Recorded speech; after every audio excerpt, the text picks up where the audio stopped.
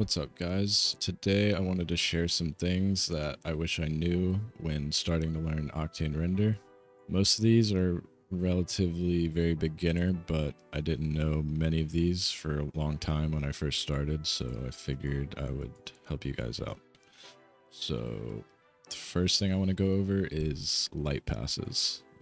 Light passes just allow you to control what light hits certain objects in your scene. So let's say you wanted this red light to hit this cube, but you don't want it to hit the plane. So we're going to go to our red light here. We're going to click the light tag that's beside it. And you're going to come down to light pass ID. I have this set to 2 right now. It will be at 1 for default, but we're going to change this to 2 because our blue light is currently on 1. And then what you're going to do is you're going to right click whatever object you're trying to affect. You're going to come to Octane tags, put an object tag. And in the object layer section, you'll have this light pass mark section. You're going to enable this. And we're going to check the 2. So what that is doing is it's telling our light with the light pass 2 to not hit this object. So whatever box you have unchecked here, whatever number that light is corresponding to, it will not affect that. So since our blue light here is 1, because that's default, if we checked 1, it'll do the same thing, but now we only have our red light hitting. So yeah, that's pretty much it for light passes. But yeah, this is something very simple that I didn't learn for a while, and once I did, it really upped my workflow, because if you're new to Octane, you might find that lighting at first it can be very finicky, and you might have one light that is hitting a lot of stuff in your scene perfectly, but it might be reacting to something else really weirdly. Like you might have a specular material or something very reflective, and then something not reflective, and it hits each material differently. And with this, you can separate everything, have different light intensities, and it'll just make for an easier experience lighting. So the next thing I want to go over is the difference between path tracing and direct lighting in Octane. So by default, in your render settings, you will be on direct lighting, and the difference between direct lighting and path tracing is on path tracing, it allows for much more light bounces. So you'll get a much more bright and realistic image compared to direct lighting. And on path tracing, you have your GI clamp right here, which pretty much controls how many times light is bounced around. And by default, this will be set all the way to max, and that will usually take a lot longer to calculate everything in your scene, and it can also lead to fireflies or artifacts with certain types of lights and materials. So it's not really needed to keep it up here. You can actually bring this all the way down to 1, which is what I would recommend. It'll calculate a lot faster and also render a lot faster. And another setting that goes really well with the GI clamp for me is if you come to your Octane camera tag and you come down to camera imager, you have this hot pixel removal, which this has seemed to help me a lot when it comes to fireflies and reducing noise due to light. So we render this region right here, let it load a little bit more. Right now this is all the way up, so it's not doing anything. If we bring this down, you'll see a lot of noise on these diamonds start to go away. And so if we had this all the way to 1 and we also had our GI clamp set to max, we would have tons of noise going on in these diamonds. So bringing that down and bringing this down a bit, I would highly recommend. So the next thing I wanted to show you guys was a tip to help out with artifacts that you may be getting.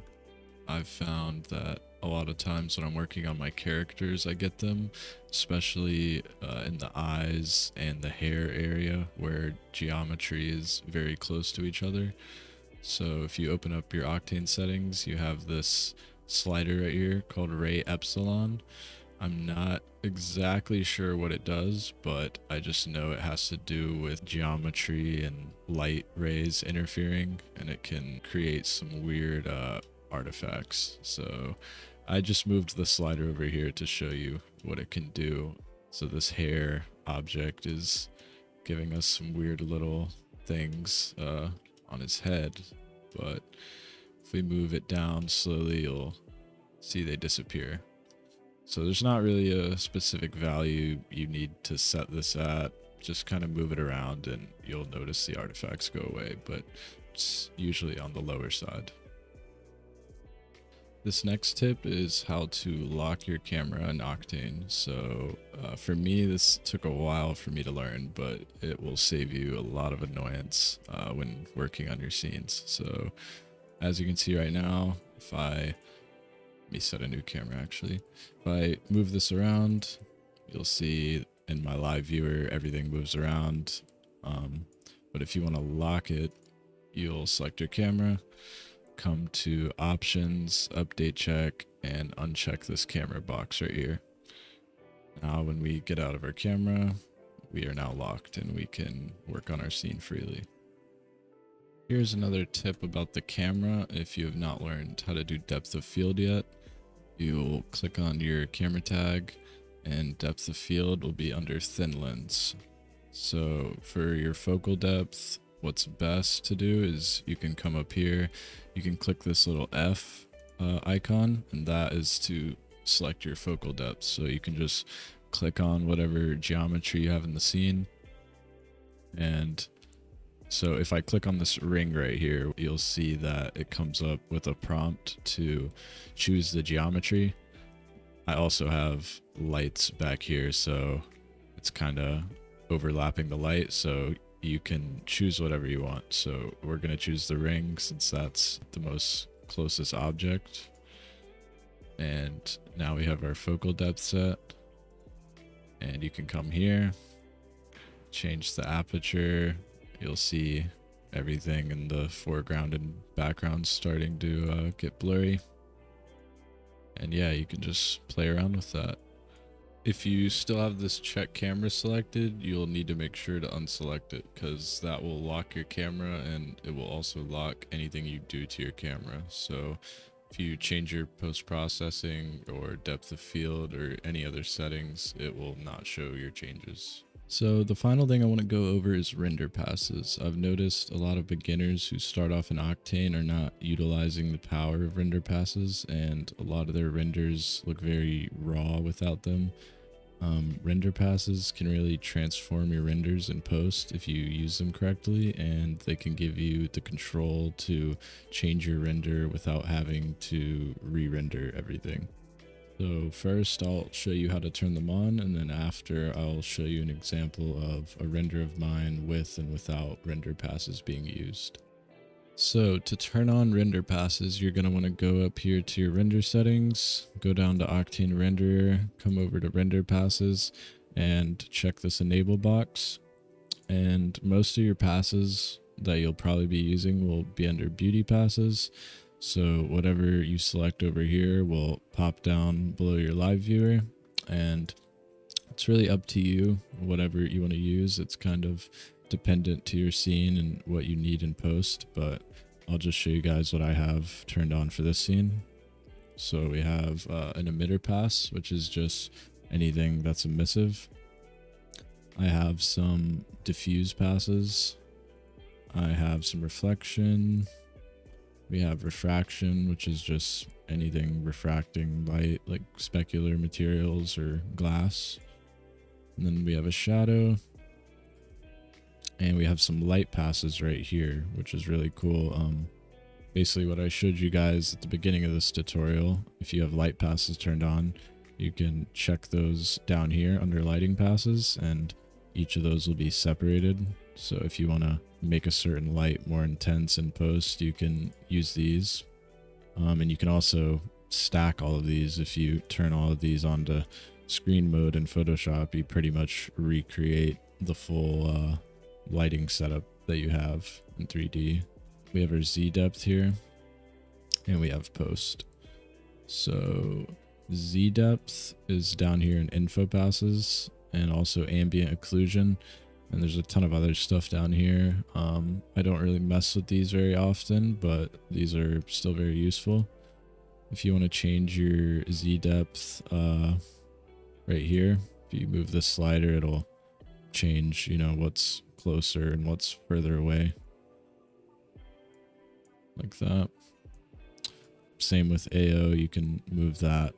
I don't have it turned on right now, but what's really important and what you'll definitely want to use is render layer mask. So if you want to have a layer mask of all of your objects in your scene so you don't have to pen tool them out later, you can check these here. So over here, you'll do this in your Octane object tag. So we have these butterflies here. You click the object tag, go to object layer. So I have layer ID 5 turned on for butterflies. So 5 over here will render out a layer mask of the butterflies, and so on. We have all of these turned on too. So that's really important for post. And yeah, so you want to come up here and select where you want to save your file, obviously. And make sure your export is set as EXR so you can get the highest quality out of your passes. So once you have your passes rendered out, you're going to want to come download this free plugin right here called EXR-IO, which will allow you to open them in Photoshop. I'll leave the link in the description for you guys. So once you open these up, it's going to look something like this. I have all my layer masks right here and all of my other passes down here. I'm not going to show too much on the Photoshop side of things since this is not a Photoshop tutorial. I'd rather save that for a separate video, but I'll show you how to utilize these layer masks for the people who don't know how. So once you open these up, you're going to want to select a mask. You can come over to channels and you can control click right here and it'll select the mask. Then you can come back and you can click this button down here. That will create your mask. So yeah, you can, whenever you want to use these, you can just come back to this layer and control click, and whatever new layer you make will have that mask on it, and you can use those however you'd like. So here I just wanted to show a before and after example of how you can use these passes to really just spice up your renders and make them pop a lot more. As you can see, the right image looks a lot more alive and has much more depth than the raw render on the left. But yeah, that's all the tips I have for you guys today. I appreciate anyone who watched this. This is my first tutorial, so I apologize if it's a little dragged out. But if you have any questions about anything, feel free to leave a comment, or you can message me on my Instagram, which is @3seater. Also, let me know if there's any specific tutorials you would like to see in the future. I'm also going to be creating a Patreon soon for more exclusive content and for anyone who wants to see a more in-depth look at my workflow. So once again, thank you to anyone who tuned in, and if you enjoyed this, a like or subscribe would be greatly appreciated. Peace out.